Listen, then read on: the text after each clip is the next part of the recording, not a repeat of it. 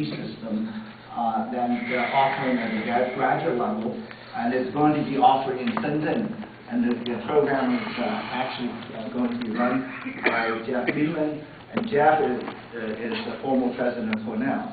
And you can see this is the kind of dynamics that's going on. So I am bullish about having the Chinese universities more and more global as we move on. So thank you very much.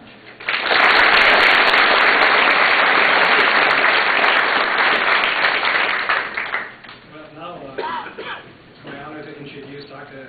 Shing-Tung Yau.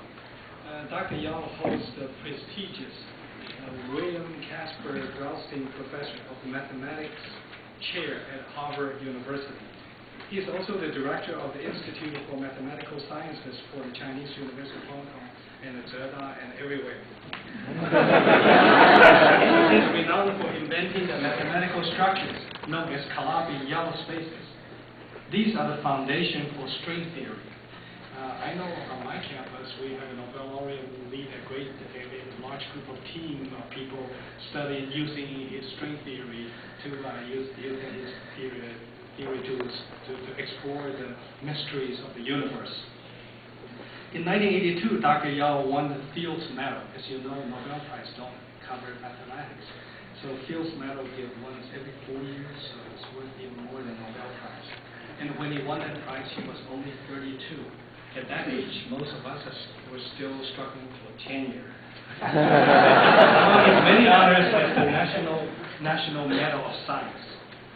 In an article 2 years ago, the New York Times called Dr. Yau as the Emperor of Mathematics. He's known not only for his mathematical genius, but for his passion to advance world-class science and mathematics in China. Dr. Yau's remarks will include the challenges of building a world university culture based on both Eastern and Western values of an appreciation for science and arts, and the inclusion of service to our society.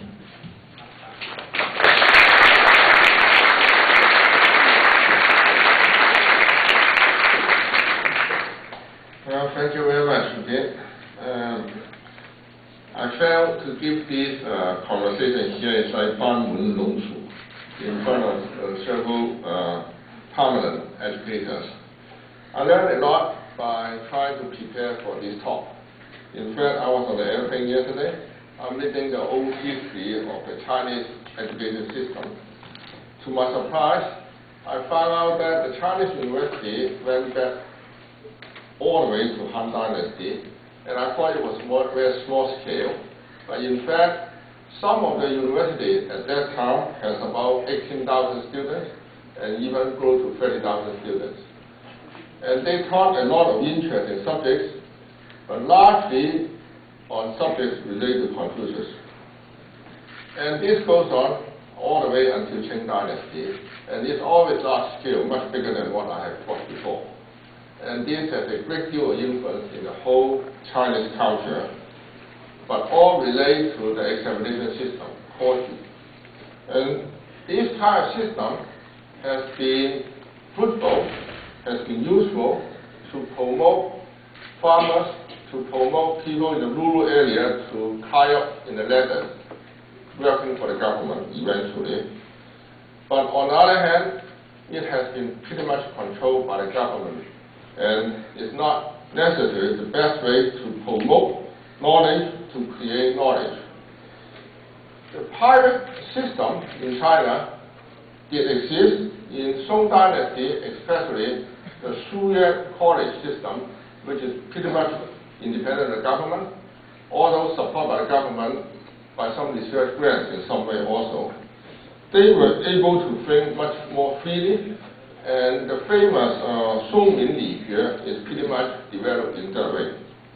So I think this is the useful thing to reflect about the education system in China in all the years since 2,000 years ago. This is very much similar to the Western system, where the church was pretty much dominating in the medieval period, all the way until 18th century, when the German universities start to look forward. Only at that time, truth was no longer given, but something to be sought after. And the university teacher, instead of teaching the old wisdom from textbooks, begin to educate and train the students in the art of discovering new truth, new knowledge. And I think this is a very important thing that the Chinese university system should learn. And of course, they are all learning about it, but I think it's not a large scale yet.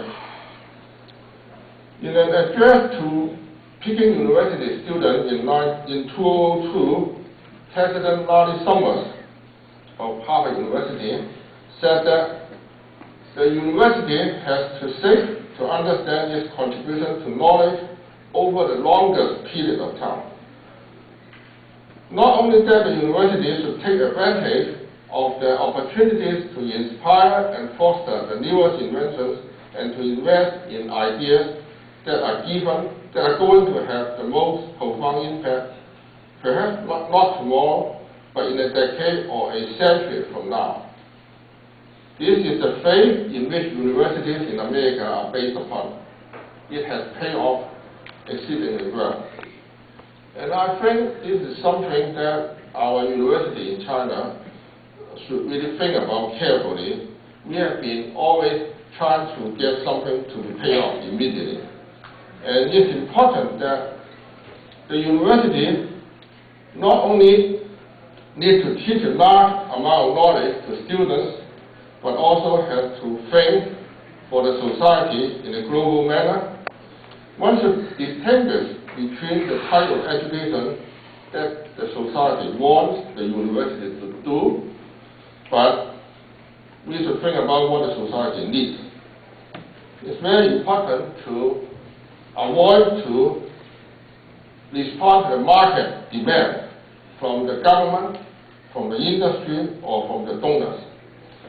Universities should have their own view and should not be pushed by all this, by the government, by the companies, or the news media on what goals they should achieve. I think the university in China, by the turn of last century, in the early 20th century, was starting to reform, and at one point, namely during the war, where the Xinan or the Southwest University system was formed, it was one of the peak of the Chinese university system, where Peking University, Tsinghua University, and Nankai University were formed together. And I read the history of that period of time quite thoroughly. I think it was a golden period where the Chinese university was doing great, and many reasons behind it.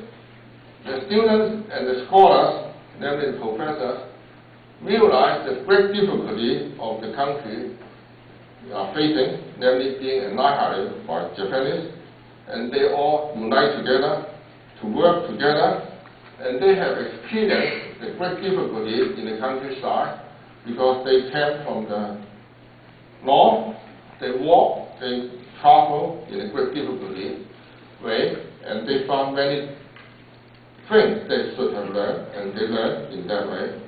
And they have a very good atmosphere, and I would say they truly enjoy academic freedom, despite they were supported by the government.